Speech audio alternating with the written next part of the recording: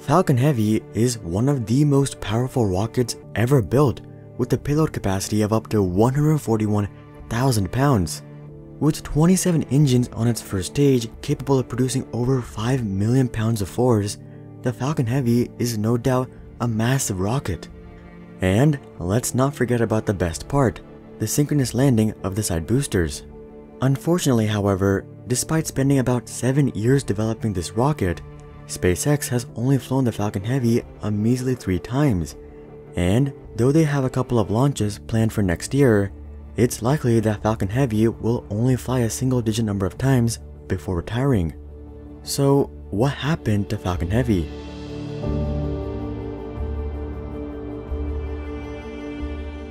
Well, starting off, the first major reason that Falcon Heavy hasn't seen too much flight time is because it didn't exactly adhere to the proposed timeline. This is completely understandable, because developing rockets, especially one as large as Falcon Heavy, is an extremely difficult task. At the same time though, a lot can happen during extended development periods, which can significantly reduce the originally anticipated need for the given project. Elon Musk announced the Falcon Heavy way back in 2011 with a projected payload capacity of 117,000 pounds. Aside from this, he planned that the first Falcon Heavy launch would take place in 2013. If we were to be conservative, we could double the proposed time frame, and a reasonable expectation would be Falcon Heavy taking flight by the end of 2015. But unfortunately, this too wouldn't materialize. You see, SpaceX was making rapid progress that would make such a timeline quite feasible. But they would run into some major obstacles with their Falcon 9 rockets in 2015 and 2016, which would of course take priority. In 2015, a Falcon 9 rocket would disintegrate soon after launch, and shortly following this incident in 2016, a Falcon 9 would explode on the launch pad during a routine static fire. This led to the infamous clip of Falcon 9 seemingly exploding before even launching. Aside from this, the incident would unfortunately lead to the loss of the payload, which was the MO6 communication satellite, coming in at a massive price tag of $195 million. Evidently, these back-to-back issues with the Falcon 9 raised some concern regarding the reliability of the Falcon 9 rocket, and considering that commercial Falcon 9 launches are a significant portion of SpaceX's revenue, ensuring customer confidence in the Falcon 9 was their top priority, which inadvertently pushed back the Falcon Heavy to 2017. And, as you would guess, after some more to-be-expected delays, we saw the Falcon Heavy launch on February 6, 2018. The launch would be spectacular and go down as one of the most iconic rocket launches in history. However, there was one small blemish, which is that the core booster would fail to land and would instead crash into the Atlantic Ocean. But despite this, SpaceX would be able to line up 2 commercial Falcon Heavy launches that were planned for later in 2018, though these wouldn't actually take place until mid-2019, with the last Falcon Heavy launch taking place on June 25, 2019. There are 4 Falcon Heavy launches scheduled to take place in 2021, but we'll have to see how many of those actually come to fruition. Something that's super ironic though is that SpaceX is yet to launch the first Falcon Heavy contract they received. In May of 2012, Intelsat gave SpaceX their first Falcon Heavy launch contract, but Intelsat would actually go bankrupt earlier this year, so I'm not sure this will ever take place. Anyways, as you can see, during extended periods of development, your customers may lose interest, find an alternative, or go bankrupt, thus slashing original demand. Moving on, aside from taking a significant amount of time to develop, the Falcon Heavy is quite a bit more expensive than the Falcon 9. Falcon 9 launches cost about $62 million, while Falcon Heavy launches run up to $90 million per launch. Now, from a value perspective, the Falcon Heavy is the clear choice, as though it costs 1.5 times the Falcon 9, it can lift nearly 3 times the payload. But the thing is, the volume of the payload is identical between the Falcon 9 and the Falcon Heavy because the fairings are the same. As a result, the Falcon Heavy doesn't actually provide any volume benefits to the customer. The only reasons one would choose the Falcon Heavy over the Falcon 9 is if they have an extremely dense item that cannot be handled by the Falcon 9, which is quite rare, or they need to launch their device much further into space like GTO, which is the intended use case. Falcon 9 can only carry 22,800 kilograms to low Earth orbit, but Falcon Heavy can carry the same payload plus more to geostationary transfer orbit. But really, how many customers need to reach a GTO? Today, we have been accustomed to SpaceX Falcon 9 launches every 2 weeks or so. However, commercial launches are actually still quite infrequent. The high frequency of Falcon 9 launches can be explained by SpaceX themselves launching their Starlink satellites into orbit.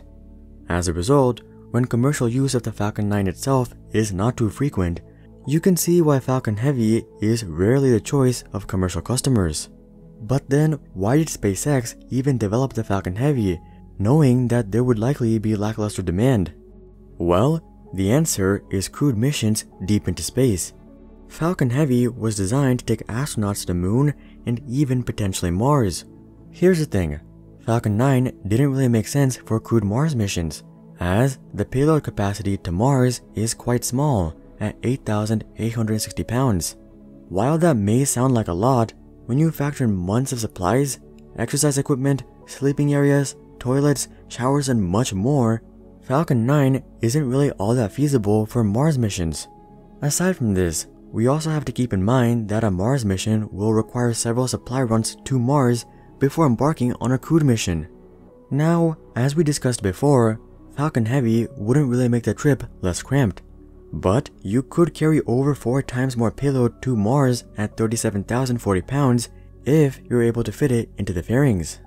As you can see, Falcon Heavy was expected to make Mars supply runs much easier. And as for crewed missions, up until 2017, SpaceX planned to send 2 astronauts on a 1-week trip around the moon in late 2018 using the Falcon Heavy.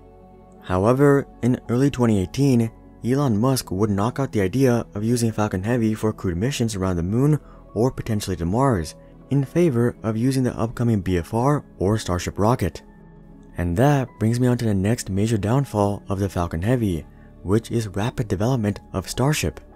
The thing is, Starship far outperforms Falcon Heavy on basically every front. Starting with payload capacity, Starship is expected to be able to carry 220,000 pounds into low Earth orbit, or 1.5 times that of Falcon Heavy. Theoretically, Starship is supposed to be able to refuel in space before heading to Mars, so it should be able to carry the full 220,000 pounds straight to Mars, or 6 times that of Falcon Heavy. Anyways, the case for Starship becomes even stronger when we look at payload volume.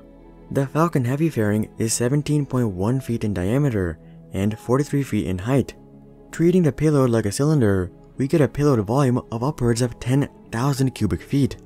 Meanwhile, Starship provides nearly 4 times as much payload volume, coming in at 38,800 cubic feet.